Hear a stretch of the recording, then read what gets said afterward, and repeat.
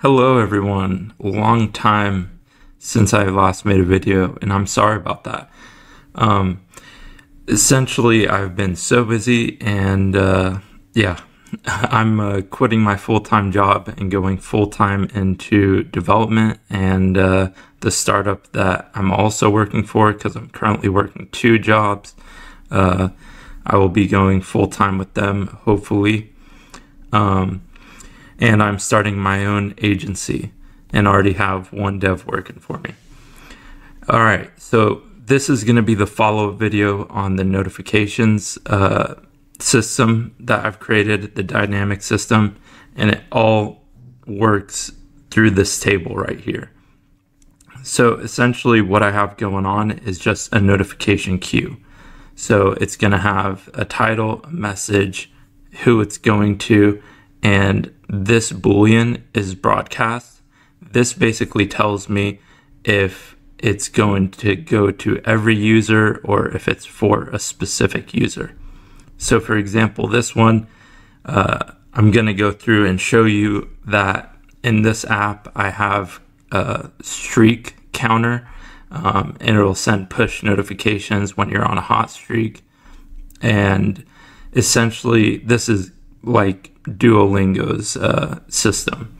So basically we can go here and look at how the system works. So this is a task. So this is going to be a paid feature in Xano.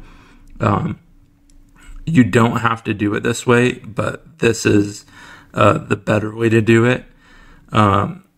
Essentially you can just fire off the push notification as soon as it happens and not run it as a task.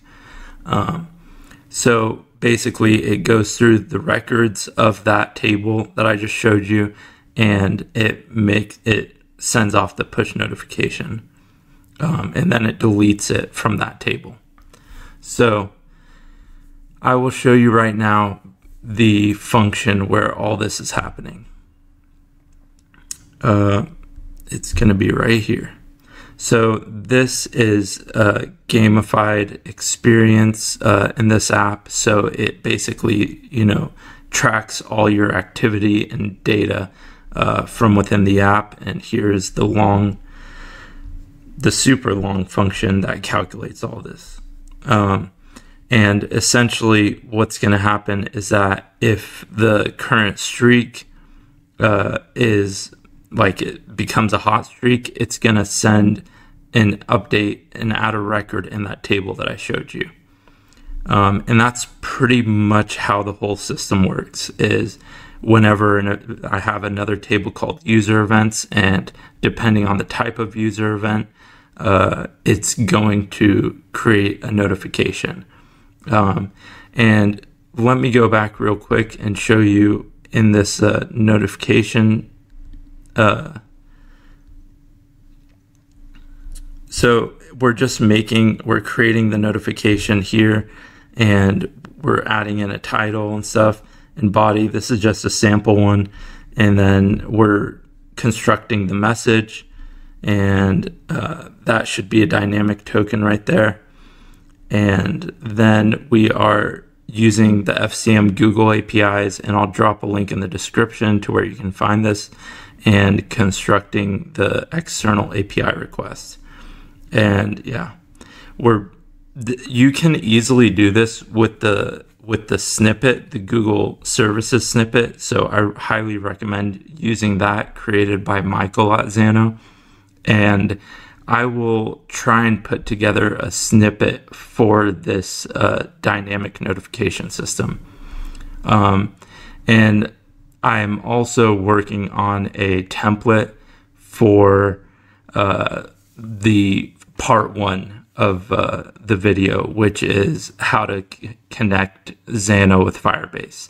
So I will have a prefab or a template that you can purchase in the FlutterFlow marketplace, and that will also come with a Xano snippet, and basically have it all set up for you.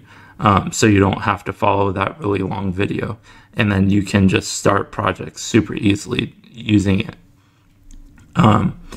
So basically, that is how the system works. I know this isn't very detailed, but this will give you some of the logic and how to build it out yourself. And as I said, I will be creating the snippet for this, and I'm unfortunately gonna have to charge for these things because my time is becoming too valuable, and I need to support me and my family.